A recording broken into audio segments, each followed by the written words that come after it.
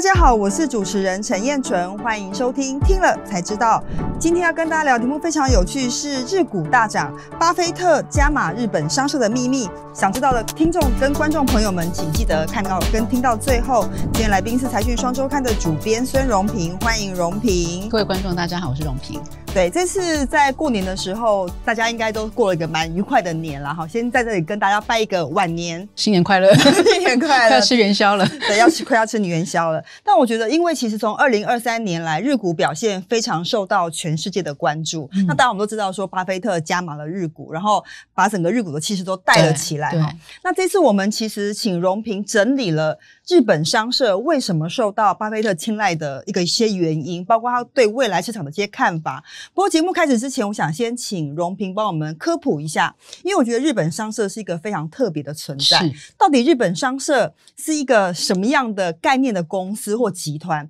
他们的特殊强项是什么？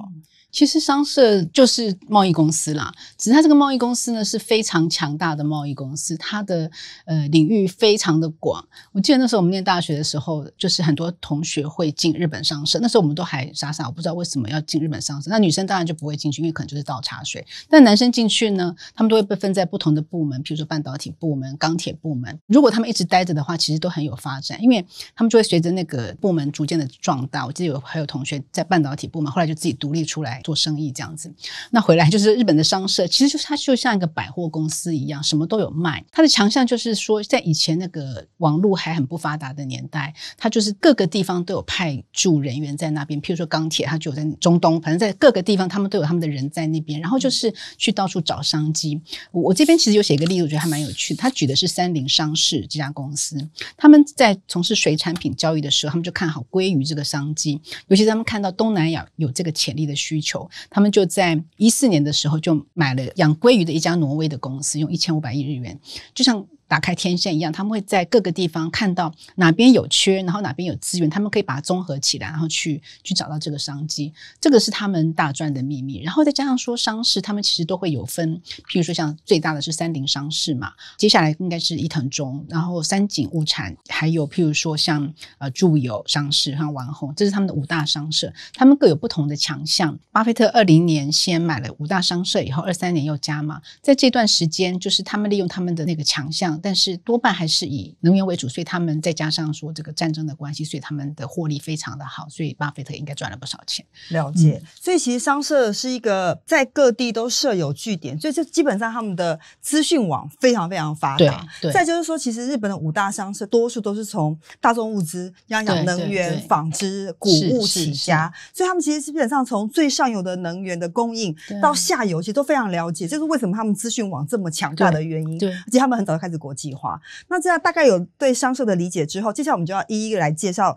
几家我们认为值得推荐跟关注的商社。欢迎您加入财讯的频道会员，支持最懂投资的财经媒体财讯。我们每周都会更新节目，带大家一起追踪全球政经趋势以及了解产业状况。同时2024年也是财讯50周年，不论您是加入频道会员还是针对节目留言赞助，都能支持我们继续为大家带来精彩的内容哦。那刚刚其实荣平已经提到了日本最大的商社是三菱商社。三菱商社它最近的股价真的也涨非常多。对，但是因为它涨太多，所以大家就买不起，然后他们就开始分拆，今年刚分拆，1拆为3，所以让大家比较能够投资，比较能入手，就是现在是2524日元这样子，是比较能入手，但是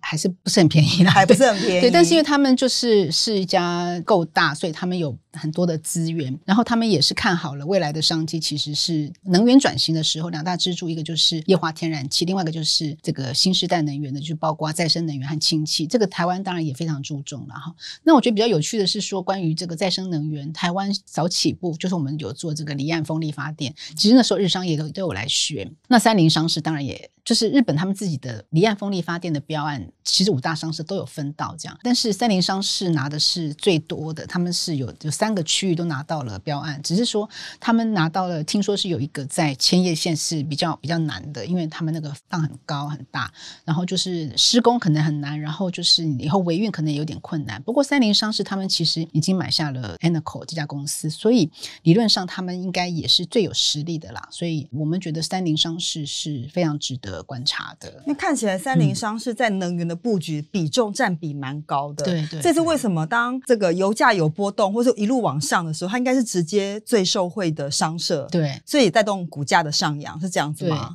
对，那所以2022年度其实大部分的商社都缴出非常好的成绩单，就是因为这个能源的关系。但是在2023年度呢，其实净利大概都没有前一年度高，但是还是赚大概有9000多亿，三菱商事也是赚了9500亿日元的这个，很不错对。那我们刚刚讲，其实这是综合商社，就是说它什么都有做。但其实日本还有很多商社是专业的商社，比如说它专门在钢铁、专门在半导体，这种商社其实也蛮多的，我觉得也蛮有趣的。虽然规模没有那么大，可是它非常的专业。然后关于这个人才，这个现在都有裁员，然后都有裁减各个地方的据点，因为其实现在网络非常发达，或许真的不需要每一个人在那边驻点，但是你怎么样去把它有效的分配，那个是下一个问题。然后还有一个蛮有趣的事情，就是说我们好像发现中国其实好像有一点点经济成长不像以前那么好嘛。其实商社他们的动作也非常快，他们其实在中国的据点其实已经减少了他们的人员。钻石周刊他们有统计，大概其实已经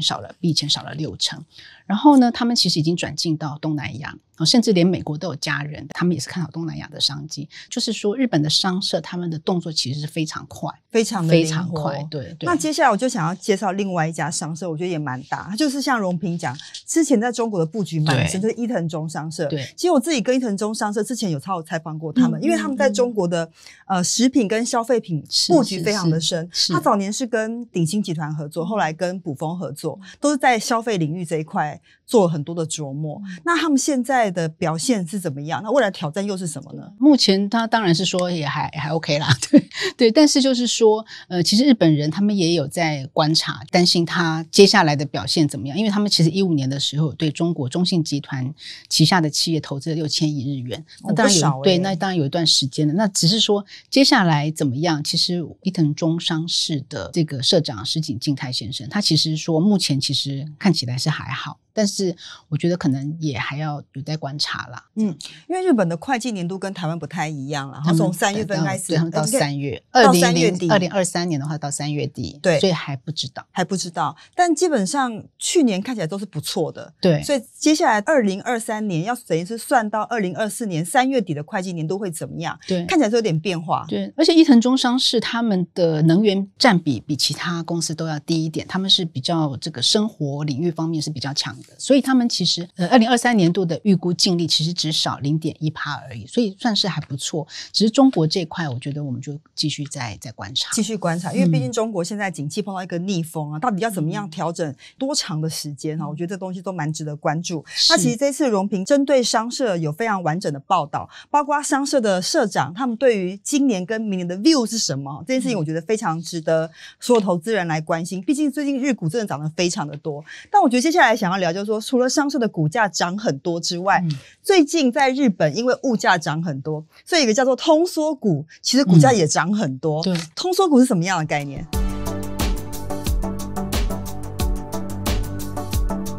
通缩股就是因为没钱啊，所以我就要买一些廉价的东西，物美价廉，就是物价涨很多了。对，物价涨很多，那可是我的薪水当然或许有点涨，但是涨得不多，或许是我是靠年金生活的中老年人，我当然想要尽量节约嘛。所以就是说这个例如我们很喜欢穿的 Uniqlo 业绩就表现很好，所以它的股价就是光是今年它也涨了10几%。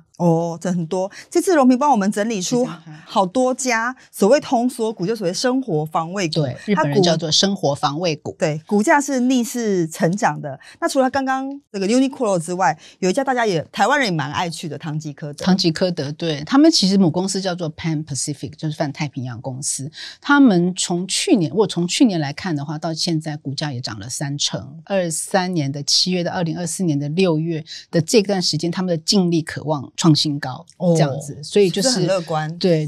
就是因为大家都会去买，而且我觉得日本的那种所谓的廉价，但是他们其实那是物美价廉，他们高 CP 值，对，他们东西还是很好的啦。里面还有提到像萨莉亚，台湾人应该也了解嘛，就是 CP 值很高的意大利面，还有就是那个宜得利。对，宜得利、就是、台湾人都熟悉的，都是平价，都是平价的。对，其实像那个喜马木拉斯，台湾好像翻成思梦乐，它也是就是平价的衣服也是不错的这样子。那台湾人也会经常去日本玩嘛，有一家超市我不晓得大家有没有注意到，叫做 OK 超市。OK 超市、跟我们的便利商店不一样，是 OK 超市。那它也是以便宜著称，而且它在银座开店。就是说以前我们对银座的感觉就是说那是高档的啊，都是百货公司，然后都是中国人很爱去那百货公司提了一大堆那个回家的。但是其实银座除了迅销在那边有开店之外，其实大创也在银座开了旗舰店，然后像 OK 超市呢，他们也在银座开店。那 OK 超市其实它是不但是家庭主妇，连一些上班族也都喜欢去那边，因为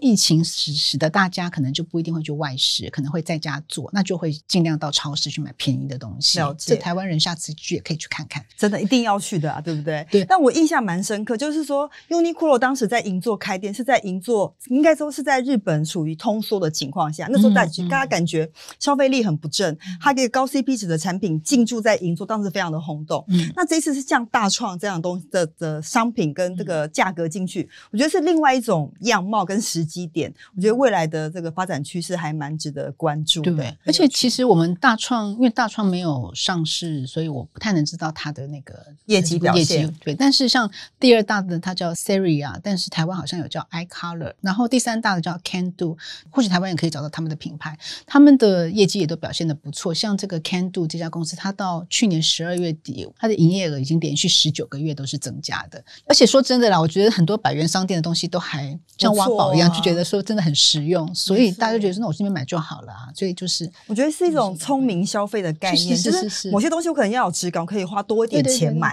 但有些东西可能是比较日常的，我可以花便宜一点的买，又是高 CP 值，不代表它不好用或是不耐用嘛，对，所以我觉得大家真的越来越聪明消费，用 Uniqlo 搭一个或许是名牌就够了。没错没错，这是一种混搭的逻辑。那其实我们另外想要聊，就是因为事实上从商社到刚刚讲到的通缩股，其实整个日股在大涨的过程中，它创造了非常多家市值超过10兆日元的公司。对，这个蛮有趣，就是说以前大家都知道最大的就是丰田汽车嘛，那现在还是吧？现在还是，那它的市值是 48.28 兆日元啦，就是它已经是好像是亚洲第3嘛，没错，已经超越了腾讯，但是昨天丰田章男还出来道歉，所以为何道歉？理由是什么？他的那个就是数据造假嘛，所以对，所以这个有一点逆风啦。但是丰田还是日本最重要的一家公司啦，哈。然后我们其实有盘出来，就是到昨天为止，我有看到有15家总市值都超过10兆日元的企业，然后最大的就是丰田，第二名是 Sony， 虽然它跟丰田有差了一段距离，它是 18.26 兆日元这样的，虽然差了一段距离，但是从这15名当中我们可以看到其实很多都是台湾人耳熟能详，像 Sony 啦、日立啦，还有任天堂看到任天堂，它大概刚好超过10兆10.74兆。对，任天堂就是很有趣，就是很多人都玩过他的游戏嘛，对，然后他还有拍电影嘛，那个马里奥的电影也很卖座，然后现在其实大家会期待他的 Switch 的下一个游戏机会怎么样，所以有可能先把他的股票买下来这样子。对，所以他是受到大家喜欢的品牌，对，所以我觉得任天堂还蛮有趣的，他是现在是排名第11。那跟游戏有关另外一个乐园迪士尼乐园，迪士尼乐园的我们公司就是 Oriental Land， 它也跻身10兆，虽然它只有10兆多一点点，但是它是10兆日元进去。观光客现在都回流了嘛，也回到日本去，所以虽然迪士尼一直涨价，但是大家还是想去，而且连日本人自己也想去，就是他们毕业旅行啊什么的时候，就是从乡下地方可能还是去迪士尼乐园也是他们的一个梦想。因为疫情过了，现在大家都开始出来了。了解，观察这个15个10兆日元的公司的名单，我觉得2个族群也蛮值得讨论。第一个就是金融嘛，对，那金融大家不用讲，就是说当投资变热、交易变热络的时候，金融通常都会不错。对，另外一个族群就是 AI 半导体。对，所以因为 AI 就会造成这个半导体不足，所以呢，日本虽然没有我们的台积电，但是他们有东京威力科创是设备大厂，还有信越化学工业是材料大厂，所以他们也是表现很好。所以这个15名的公司可能跟过去的排名不太一样，就是说过去的前15名跟现在前15名可能真的完全不一样，这代表未来一个趋势啦，我觉得也蛮值得观察，或许也代表说未来市场会走到哪里去。这个东西我觉得这些公司都是观察指标，而且未来会不会继续推升日股继续往上走，我觉得这些公司大家都非常乐观。对对对，我觉得这些公司一定是重中之重啦，值得大家观察。好的，接下来我们要回复一下财团在听了才知道第173集，台积电兆元投资扩厂即将完工，熊本县迎来100年一遇的超级商机里面的留言。那这集也是荣平亲自去采访，带回第一手消息来跟大家分享。第一位我来念好了哈，这个他说超级感谢，他抖内了75元，非常的感谢，谢谢。对，非常感谢，就是各位观众的抖内是我们持续成长跟进步的动力，非常感谢你们的支持。第二位就要請荣平念一下了，可以参考这篇文章。 TSMC 熊本工場で製造するものがあるのか、巨額の補助金投入が無駄に終わる理由，就是说 TSMC 的熊本工厂制造的东西会不会我们放了很多的钱进去，结果其实也是没什么用。因为他是说有些日本人其实也不看好，就是说制造晶片还要送到台湾封装测试，那这个厂等于没什么用。那日本除了材料以外，它的致命伤是没有 IP、IC 制造、封装、测试等完整的产业链，更没有像台湾有 EMS 厂这样子。对，我觉得这是日本半导体才刚刚开始复苏啦，所以我觉得很多配套要慢慢建立起来。那因为材料其实日本本来就是强项，对，晶圆厂是现在才有的。其实像我们碰到非常多台积电的供应链，他都会说我先看台积电扩厂的情况怎么样，如果它会持续扩厂，我们就考虑去日本设厂。所以我觉得那个供应链是慢慢扩张建立而成，它不会一触可及啦。那当然其实整个全球供应链会慢慢区域化发展，所以我觉得怎么样在地化形成一个相对安全稳健的供应链，一定是各国的努力的目标。而且我觉得 TSMC 在熊本设厂，日本政府应该也会希望它要在地化，有一些供应链也是会在地化，只是时间的长短而已。而且现在听说2厂3厂也在规划中，4厂不晓得在哪里。对，那日本当然不可能就是说全部都还是让你们台湾人自己赚嘛，所以我觉得那个是之后的事情啦，就会慢慢来啦。对，事实上在台积电的政策里面，它的供应链在地化，也是它在操作 ESG 上面一个非常重要的一环。所以我觉得或许日本人一开始就不相信说这个会带动这个效果，就像很多日本人一开始不相信日股会好起来一样，但我们可是坚定的相信